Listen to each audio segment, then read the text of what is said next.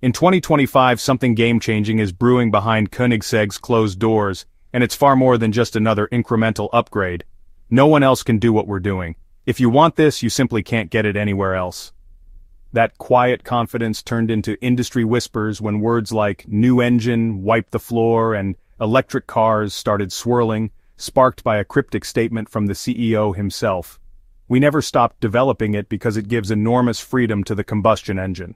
No dramatic unveilings, no viral teasers, just a deliberate under-the-radar move that could flip everything we thought we knew about the future of high performance.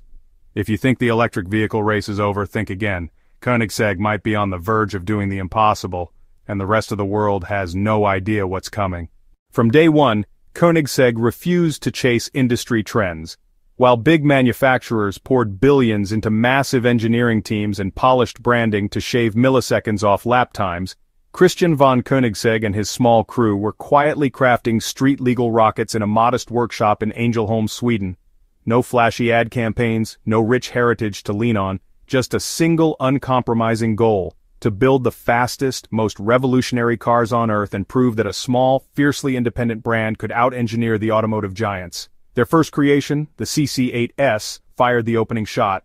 Then came the CCR, briefly crowned the world's fastest production car. But it was the Agera RS that forced the entire industry to take notice.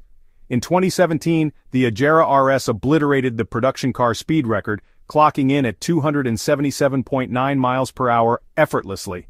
It didn't just edge past the competition, it made them look outdated overnight. While rival brands obsessed over perfecting traction control, Koenigsegg was out there rewriting the laws of physics. But this obsession with speed was never just about straight-line performance. Every detail, from the monocoque tub to the triplex suspension, reflected a philosophy. Everything must serve performance, and anything that doesn't goes. No fluff, no gimmicks, just raw engineering. And that's what separates Koenigsegg. It's not just about horsepower, it's about control, balance, ingenuity. Then came the Regera, a car that didn't even have a traditional gearbox. Koenigsegg called it direct drive, a revolutionary setup that eliminated the need for gear changes entirely. The result? Seamless acceleration with hybrid torque that could turn your insides to soup. And yet, even with 3 electric motors and a twin-turbo V8 under the hood, it somehow felt elegant, like the world's fastest grand piano. Of course, none of this would matter without the man behind it. Christian isn't your typical CEO, he's part inventor, part speed freak, part philosopher. He once said, "But that doesn't mean it's reckless, there's always purpose behind the madness." He's obsessed with thermodynamics, power-to-weight ratios, and how to extract more energy from less fuel. He's also one of the few people who can sketch out an engine idea on a napkin and then watch it come alive 6 months later. Behind every Koenigsegg model is a years-long process of trial, failure, reinvention, and finally perfection. And once it hits perfection, they start again. Because in their world, good enough means nothing.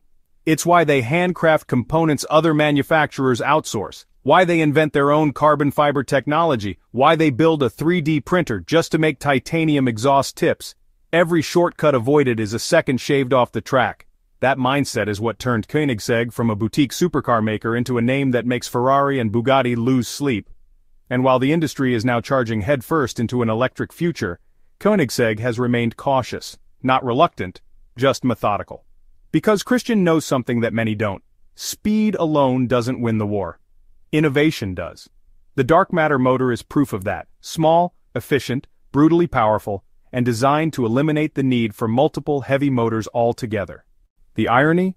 While the rest of the auto world is spending billions to catch up with Tesla, Koenigsegg is already operating in a different dimension. Their motors aren't just efficient, they're integrated. Their hybrids don't just comply with regulations, they outperform everything around them. And Christian? He's not chasing trends, he's setting new ones. Still, there's something else brewing, something that hasn't been revealed yet. Insiders have reported strange test rigs, patents with abstract diagrams, and quiet recruitment of energy specialists from outside the automotive world. There's a feeling inside the company, hard to pin down but impossible to ignore, that something big is coming. And it won't just be an update or a facelift, it'll be a challenge, a statement, maybe even a declaration of war against the idea that electric cars have already won. Something changed at Koenigsegg in 2025. After months of uncharacteristic silence, the kind that only ever means something big is brewing, Christian von Koenigsegg finally emerged, measured, calm, and, as always, precise. Sitting across from a small group of engineers and close partners, he leaned forward and said the words that would set the tone for everything that followed. What followed wasn't a teaser or a flashy concept. It was an engine, a brand new combustion engine. Not a modified V8, not a scaled-up TFG, and definitely not a placeholder for electrification. This was Koenigsegg's answer to a question no one else in the industry seemed brave enough to ask anymore. What if combustion still had more to give? They built it from scratch, compact, aggressive, and impossibly efficient. It runs on synthetic e-fuel, produces near-zero emissions, and weighs less than any comparable power plant Koenigsegg has ever developed.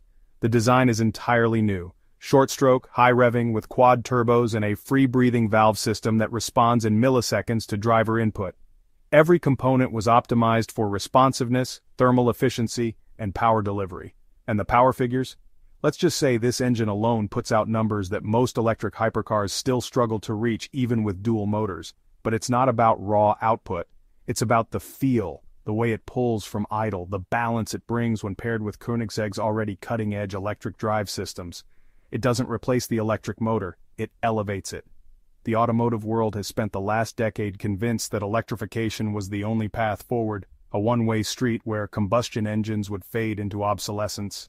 Preserved only in museums and the garages of nostalgic collectors, but Koenigsegg's latest move throws a wrench into that narrative. What if the future isn't a binary choice between electric and combustion, but a fusion of both, refined to a level no one saw coming?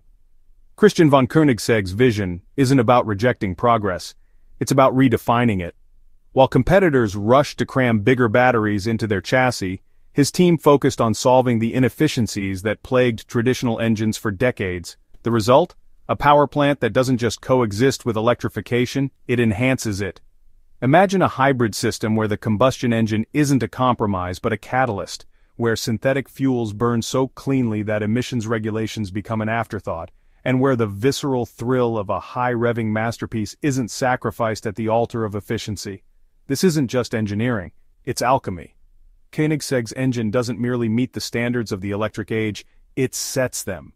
The quad-turbo setup isn't for brute force alone, it's a symphony of precision, ensuring instant response at any RPM. The lightweight construction isn't just about speed, it's about balance, ensuring the car dances through corners with the agility of a machine half its size. And the synthetic e-fuel?